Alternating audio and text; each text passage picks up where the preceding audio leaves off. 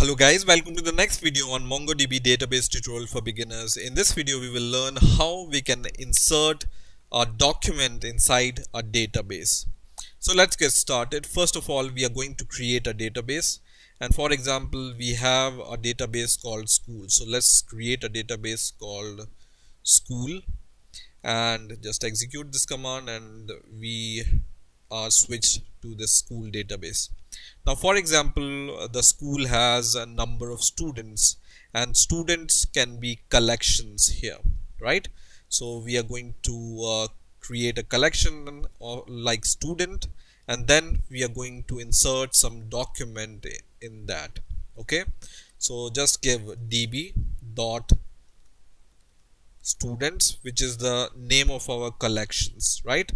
Dot insert, and then you just need to give something like these round brackets, and inside these round brackets MongoDB takes its data in the form of a JSON. Okay, so if you don't know what is JSON, you may probably want to learn about it, but I can just give you a brief introduction that JSON is a format in which you can save the data, and it makes easier to parse your data and save your data in the JSON format.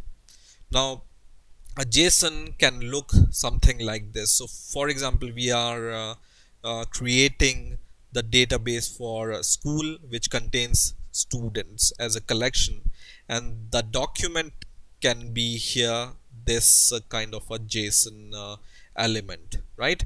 So this is one JSON element in our case, this is second JSON element, this is third JSON element, and they are separated by comma here. Okay, now a student can have different attributes, something like a student number, first name, last name, his age. He can have other attributes like what class he is in or what subjects he likes. So you can add these type of things inside these elements of a JSON, right? Now for example, we want to insert this one element of a JSON inside our MongoDB. What we can do, inside these round brackets you can just paste this data, something like this. Okay, so this is for inserting one document. Okay, and when you execute it, so for executing this you just need to select all this command, which is a one command, right? So select this and then execute it, and you can see it has been written to our database. Okay, now the second way of inserting document is inserting multiple documents. So for example, in this JSON file we have multiple student data.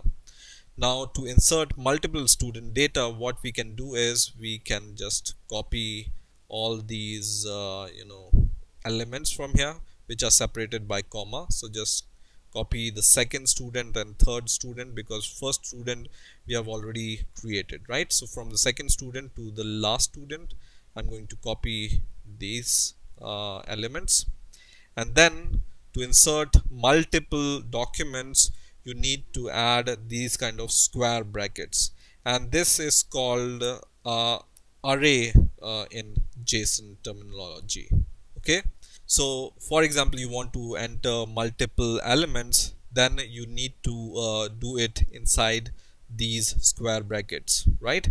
And just paste your data. So let's see how our data looks like. So in the square brackets we have second student data, then comma third student data, and comma fourth student data, and so on.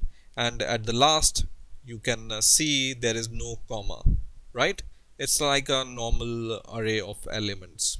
Okay, now just execute it. First of all, we need to select all this line because this is one line we want to execute, right? So just execute it by this button, and you can see 7 data or 7 documents are inserted into our database, right? So in this way you can insert single document or multiple document in MongoDB. In the next video I will show you how you can query this data in MongoDB. So I hope you have enjoyed this video. Please rate, comment, subscribe, and bye for now.